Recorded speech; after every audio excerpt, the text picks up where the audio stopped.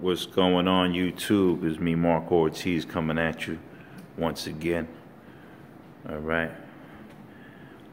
I just want to wish everybody a happy 2017. A healthy and prosperous one. Alright. And that's about it. You know, I just want to reiterate what happened earlier.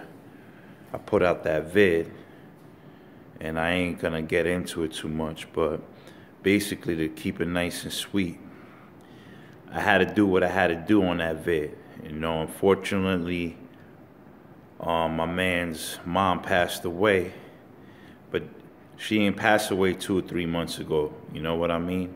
He could have got at me. He claims that he wanted to talk to me. When I call him, he never picked up the phone. All right, he texts me. All right. Real men do real things, all right? So at the end of the day,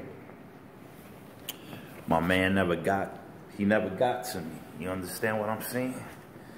He never got to me.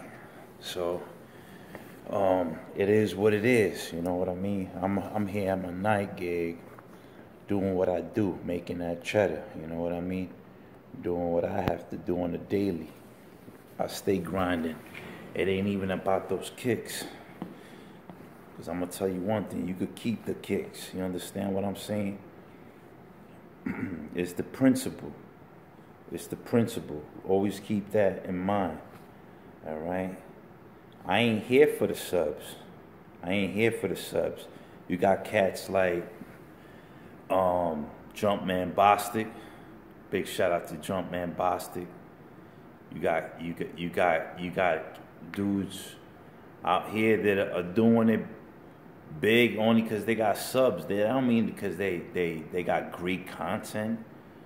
You know, if you guys think that getting subs, that's what it's all about, what would you rather have? Quality or quantity? You understand what I'm saying? And I ain't here for that. I ain't here for that. I've been rocking since '85. I ain't come here yesterday. You understand what I mean? All right. So you guys better keep that in mind.